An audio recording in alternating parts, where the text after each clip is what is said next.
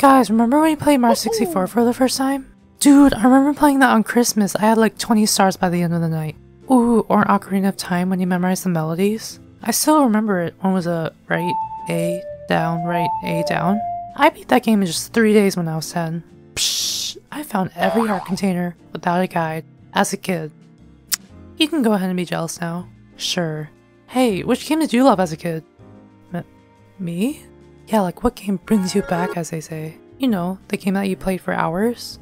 A Mario game. Which one? The universally loved Mario World? The groundbreaking Mario 64? Or the eccentric but still beloved Sunshine? Mario Party 4?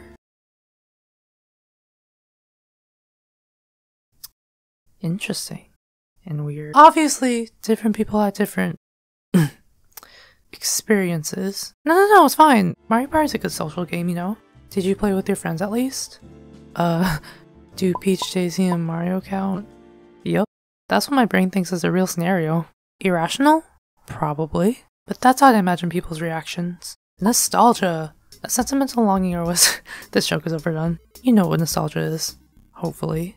So, on YouTube, I always hear channels reminiscing on games from their childhood, recalling how they defeated that difficult boss when they were 8, or playing with their siblings all the time. Very standard memories. Even I played popular games as a kid, just like them. The difference in weirdness, though, is how I played these games. I know you're thinking, how can playing a game be seen as weird? You just play it.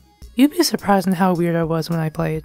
Alternatively, you could be thinking, ooh, did you hack the game? Did you speedrun it? Were you a child prodigy with said game? And that is giving me too much credit. In short, some of my fondest memories weren't actually playing games, but my enthusiastic behavior. Don't worry, I learned how to actually function in games. Eventually. Now, I have to be honest. In order for me to immerse you into my nostalgic world, recording gameplay is pretty much necessary. Problem is, my memories rely heavily on Nintendo games, and we know all too well that my little Wii does not come with a free screen recorder. Literally every other platform has a hassle-free way of recording gameplay. Of course my memories require expensive and convoluted ways to even have quality footage. There's only so much I can do with pictures or someone else's gameplay if I want to accurately recreate my own memories. So I sincerely apologize if my less than stellar footage drags down the quality of this video. How about we pretend that using a screen to record another screen depicts how I saw these games as a kid? Because there's no way that this is all you saw. You all saw a TV border and possibly a wall behind it. Yeah, let's use that excuse. Cool? Cool. Onward with unprofessional footage! Let's start in chronological order. The earliest games I played weren't actually mine, they were my cousin's, who was a teenager at the time. When he came over to my house, he brought with him my future obsession. I can't pinpoint the very first game I played, but he brought in a slew of games for me to try. Apparently, Melee and Mario Party 4 caught my attention. I guess the colorful characters and visuals intrigued me. My cousin was nice enough to leave those consoles at our house for a bit. One memory from Melee that I'll never forget is not actually playing the game, but being absolutely terrified of this thing. I may have feared for my life for 5 seconds. To be fair, I was probably around 7, playing in front of a CRT with that eerie white noise in my creepy basement, alone, so I hope you can understand why I was a bit traumatized. I know the purpose is to show that, hey, someone's coming, but in my head, it meant, hey, something is very wrong, because that's what emergency alarms are used for. I couldn't have been the only one, right? Moving on to my beloved Mario Party 4. I'm gonna go ahead and say that this is my favorite video game of all time for completely baseless reasons. Mario Party 4 is far from the best game ever, but special to me, okay? This is the first time playing the game for once. Yay me. I remember playing with my cousins and loving every single minigame, which were essentially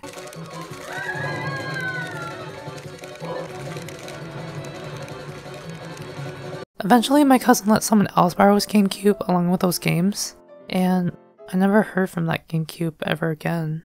Which really bummed me out because I genuinely enjoyed playing those games, but obviously they weren't mine. I couldn't just steal them for my own. But I did steal a manual. By accident. This is all I have from my cousin's game.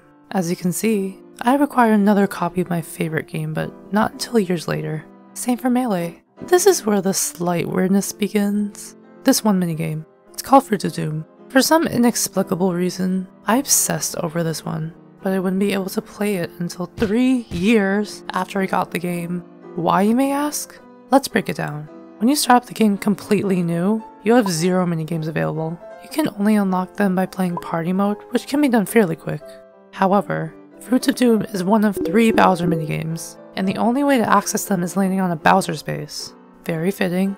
That's if you get to play a minigame. Most, and I'm stressing most of the time, this thing will swoop in. Even if you get to play a minigame, you get a 33.3333% chance to play Fruits of Doom. So you can imagine how long that took. It was like I found gold in a rigged RNG party game. Moving on to a very popular franchise, Pokemon. I don't like pronouncing it Pokemon, but what can you do? My earliest memory of Pokemon Ruby wasn't actually battling or even catching Pokemon for that matter. In fact, I was playing on my sister's save files, so I didn't even get a chance to fully understand what was even going on. Apparently, this is what I did.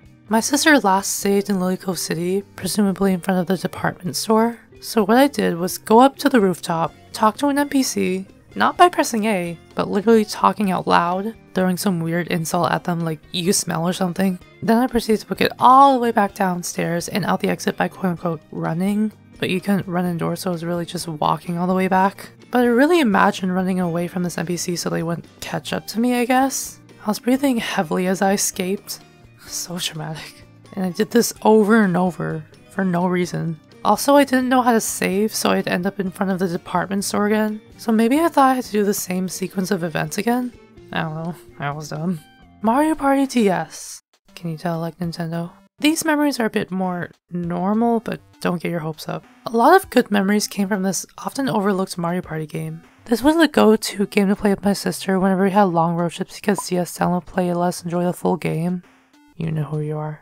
My sister and I tried to play this game with this other kid, but when he was losing, he just turned off his DS, ending our game. Kids are fun!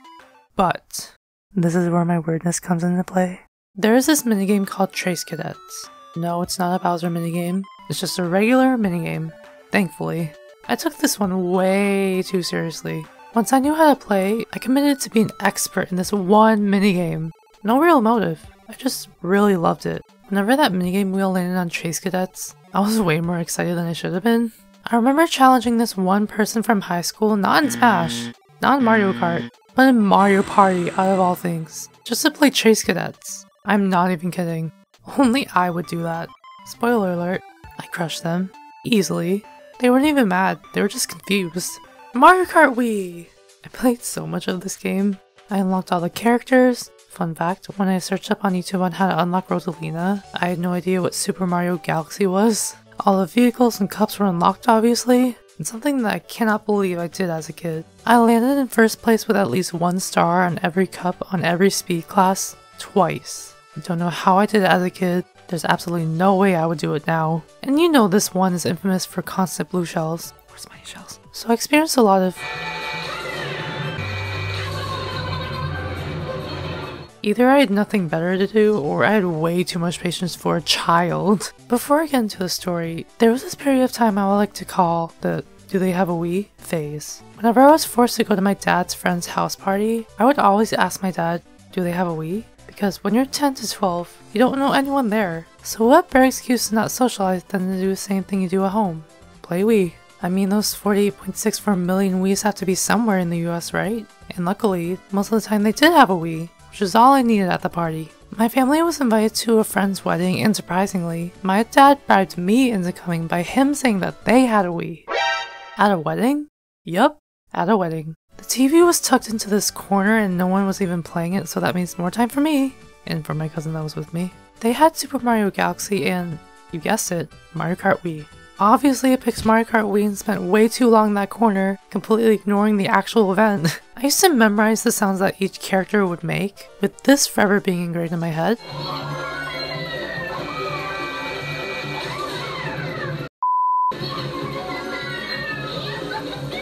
I played online for the first time, with one hacker experience that utterly shocked me. Yeah, Mario Kart Wii holds an extremely special place in my heart.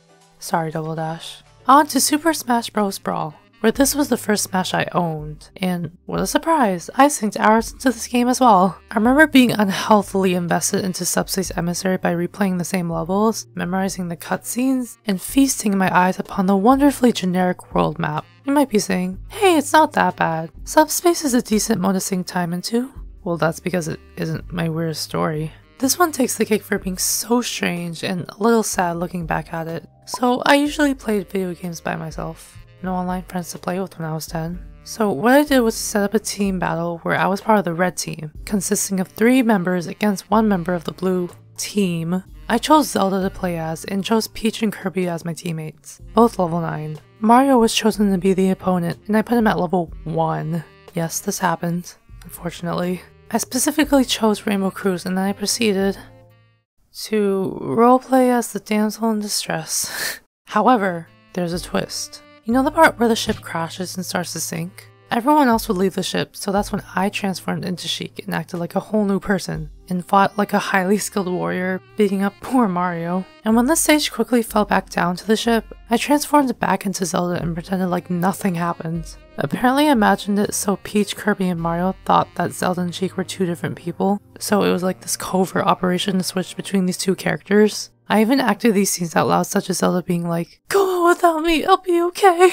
Or when Peach would be like, "Oh Sheik, there you are. You came in just in time to deal with the enemy." I couldn't even choose Ganondorf as the enemy. I chose Mario out of all characters, like why? This wasn't even a one-off occasion. I did this on multiple days, for no reason. Instead of improving my Smash skills, I was a one-man act with no audience. You could say I was imaginative, or simply just weird. But like, really? Why did I choose Mario? It remains a mystery. So, those are my fondest memories. Obviously I have many more, but this script is already 4 pages long, so I'm gonna stop here. One thing to take away from this video is that, even if your memories are different from others, it doesn't make them any less special. Be proud of your memories. Mine aren't that crazy, but I would never trade them for anything, if that's even possible. If you want, share some of your gaming memories. They can't be as strange as mine, right? You don't have to. It's completely up to you. Leave a comment. No, I'm kidding. I hope you enjoyed this unnecessarily long video.